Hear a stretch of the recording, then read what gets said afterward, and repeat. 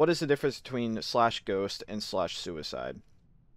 There's probably about an A help every other day about somebody who A doesn't even know how to suicide or how to get out of a role. Actually, that's probably about every day. But there's no explanation at all in the game about the fact that slash suicide or slash ghost or even commands that exist. So I'll explain them real quick. Well, slash suicide is a real easy one to explain. You just type in / suicide, and if you're not near any special interactions, it'll just say you attempt to bite your own tongue, and you will die. And you will get this text saying his or her soul or their soul has departed and moved on. Any recovery is unlikely. Well, they shouldn't say that, because recovery is impossible. If you suicide as your character, that character is done. You cannot play as him again. There is no chance of being cloned. Now, very quickly, this is what slash ghost does. Slash ghost leaves your character alive. They're not dead on the ground. And you'll have different text. She, he, or they is totally catatonic. The stresses of life in deep space must have been too much for pronoun. Any recovery is unlikely. That means that character is specifically ghosted out of their character. They want nothing to do with it anymore. But they didn't feel like suiciding. This is really useful for, like, if you don't want to accidentally, like, stink up the place or, like, miasma. The problem is, though, if you ghost, or not the problem, if you ghost, it's a clear indication to everyone that that character is done playing. And for other things, like, tarantulas by slash suicide, it kills the spider. But, here, let's do an example. I spawned another spider. And suiciding as a spider, even though it's dead, will sometimes just leave the body.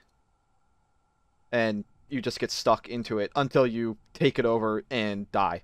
And that is obviously a bug. So I would never recommend suiciding a ghost role if you don't want it. Just ghost. Because as I will show you very quickly, if you slash ghost, it relinquishes the role to somebody else. So I would never suicide a ghost role because you are just screwing it from somebody who might actually want it. There is one other example I'll show you, and this is the big misconception one as I was talking about. So if I take over this character, spawn a Urist, give myself an axe real quick, and if I crit this Urist, like so, and I take them over, if I slash suicide, this character has now their soul is departed and moved on. Any recovery is unlikely. So people can grind up your body, and slash suiciding is basically taking your character out of the round permanently. However, or if you are crit,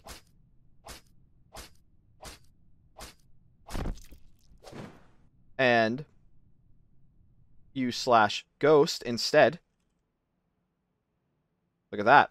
You give up on crit, so you don't have to stare at a black screen, but it will just say their soul is departed, which is an indication that they can be cloned still. So, just a very quick FYI, if you want to keep playing the game, but you're in a critical state, just always ghost. Don't suicide. If you suicide, that means you're done. It's basically do not resuscitate, or do not clone. But if you want to keep playing, but you just don't want to keep gasping on the floor, especially if you're a slime, slash ghost. This is also a common gameplay one, is if you're a zombie. Zombies don't take any damage at all when they're crit. They don't breathe, so they'll never die naturally. So if you want people to know you're dead, you need a ghost. Because that's a common one where people see a person on the ground and just assume they're okay for some reason.